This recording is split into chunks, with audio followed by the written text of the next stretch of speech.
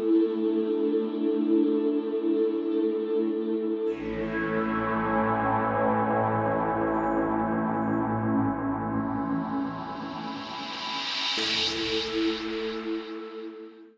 guys, welcome to lesson 13, Neti with circumstances. Neti is an ancient Vedic practice that works by means of negation. In other words, Neti simply means not this, not that. So one of the very valid ways, one of the very direct ways to find your way into the truth of your being is not so much to try to find the truth of your being, although that's one way. We could call that the positive way, or the affirming way. But there is also the negating way, the way of negation, which means that you start to see everything that you are not. Everything that is not true. Everything that is not eternal. Everything that is not stable and changeless. Everything that is not what you really are. So by observing all these things that you have associated yourself with throughout the entirety of your life, by letting them pass onto the field of your consciousness, and also letting them go, letting them come and go, and seeing with each appearance and disappearance that since you are over here observing them, you cannot possibly be these things, not ultimately. You are the greater self, and these appearances are appearances of the greater self.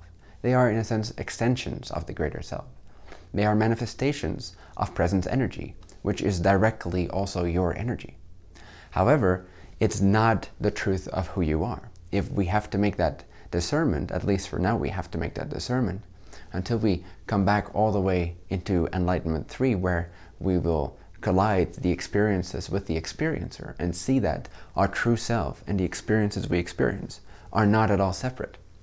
But for the purpose of initial discovery of our true self, it's very, very helpful to first clearly see that we are not the things we've assumed ourselves to be.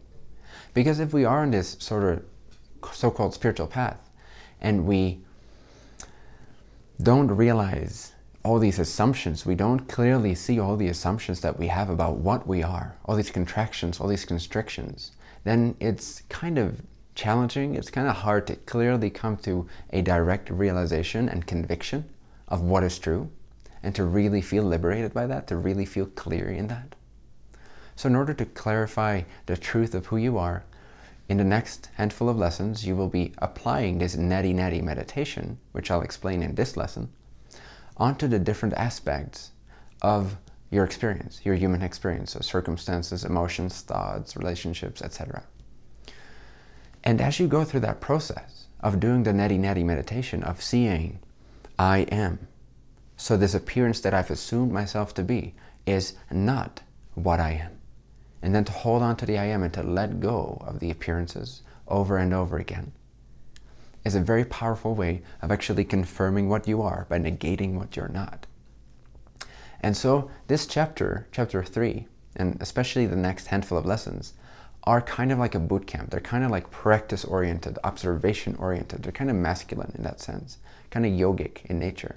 So it's all about just meditating on the idea that you are not what you perceive, but you are the perceiver, or you are the presence itself, but you're not so much the appearances that come and go.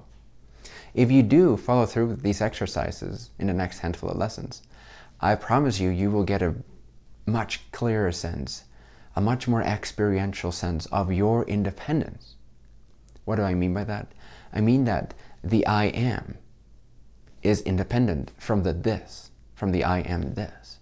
And when we see that the I am exists no matter what, exists no matter what this appears, no matter what appearances appear onto the field of presence, if we can really sort of identify with the presence of I am itself and let everything else come and go, it's a very powerful entrance point into getting to know our immortal, eternal nature.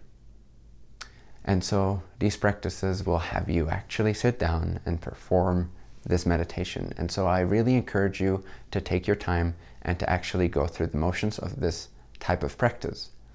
So these handful of lessons, again, are more meditation-oriented rather than recognition-oriented, where recognition is that momentary, everyday recognition of what is true, which obviously you can continue to do. But the purpose of these lessons is to really take some time out of your day and to meditate on this, to repeatedly recognize within a set duration of time this truth that you are, I am, and that the appearances simply come and go, and that they do not actually define your I am, that your I am exists independent of these appearances. And when you see that, everything else will become so much easier. And also, usually I don't give many meditations like that, but so it's really important at this stage, I feel, that you give that a try anyway. Like later on, you can ditch it completely. You can never ever return to this particular lesson, to this particular practice, because it's a little more, like I said, masculine or hardcore in nature, more like a spiritual seeker would exercise.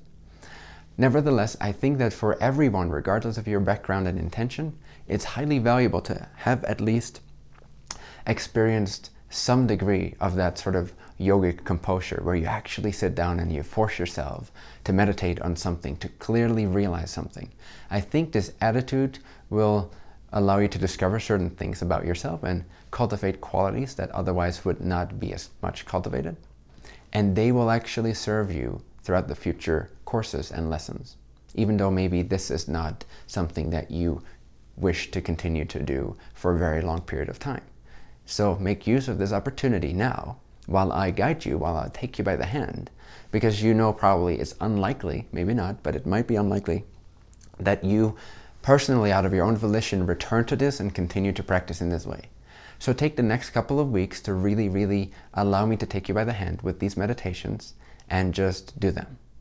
That is my heartfelt recommendation. And just know in advance that the future lessons and future courses will be more mellow, they'll be more balanced, they'll be more recognition oriented. But for now, try this out, see if it works.